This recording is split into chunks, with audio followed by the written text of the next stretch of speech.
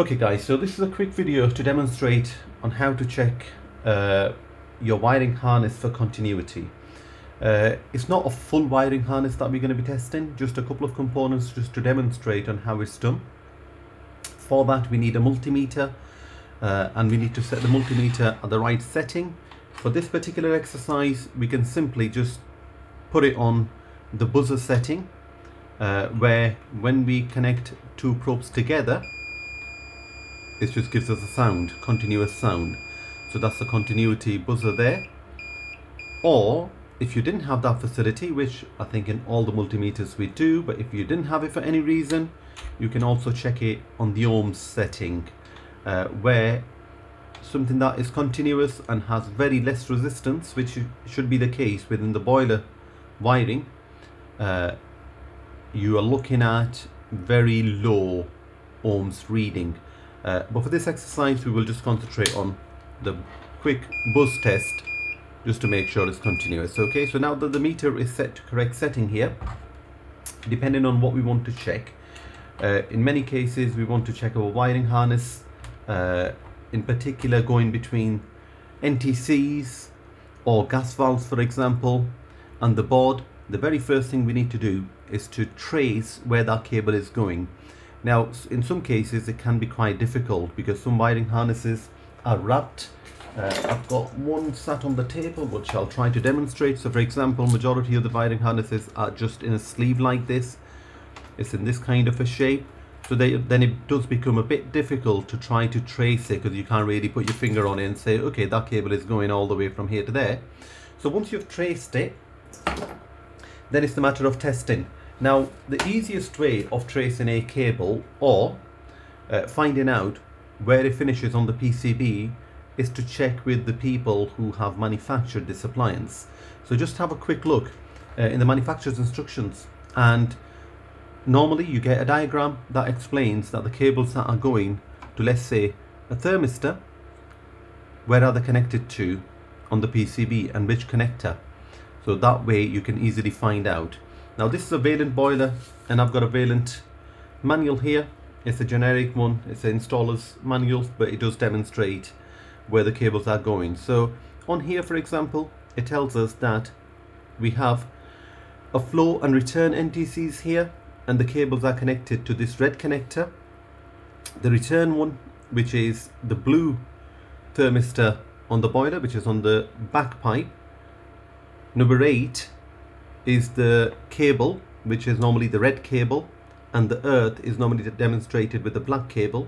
So the earth should be number 7 and the red one should be number 8. Similarly for flow, which is the red one, the red cable is number 5 and black cable is still number 7, the earth, which is this connector here. So let's just have a quick look.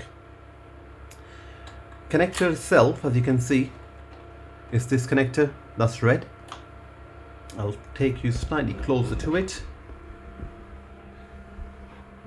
So it's this red connector that you can see. Now according to our book, the return is connected to number 8, which is this cable. So that's coming from the blue thermistor and the cable is blue also. And then the earth for the same thermistor is this black one here, and then one for flow NTC is this red with this black. So now that we're going to check it, if we are checking the flow NTC, we need to go between this point on the connector and the red cable that is on the thermistor itself, which is just there. So let's have a quick look. What we need to do now is we need to make sure our multimeter is in working order. So when we check it, it does make a sound. Let me just adjust the angle slightly for you. Now that we've made sure our meter is working, what we need to do is we can simply just remove the connector, which comes in various shapes obviously.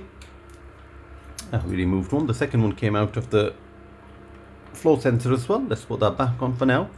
So we've ended up with this connector having one point on the connector itself. Let's just connect it to the red cable, which you can see I'm connecting one side to red cable, holding it there on the other side of the meter now and putting it onto the red cable on the connector. And as you can hear, it's making a continuous sound, which means this cable is okay. It's always good to move these cables about slightly, just in case if there was a break, and that's not showing right now. But if you just move these cables about just slightly, let me just put this probe in here, and if you move this harness about, it's always good to just make sure that the break is not hidden away and it's not showing continuous whilst it isn't when you put this flat back up. So that's the way of testing a cable for continuity. Now similarly, if we want to check the black cable next to it, we will go between black on the connector and black on the actual cable end that's feeding the thermistor or NTC, and it will show continuous if it is continuous. If there's a break in it, it will show that it isn't continuous, obviously. So that's how you can simply test it using your multimeter, that it is continuous or not.